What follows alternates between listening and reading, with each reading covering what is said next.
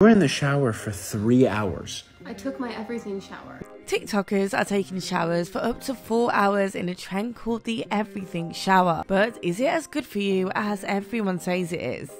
It involves taking an extremely warm, steamy shower that usually takes between 2 to 4 hours, and you do all of your self-care in one go. But some people say it's had them feeling like this.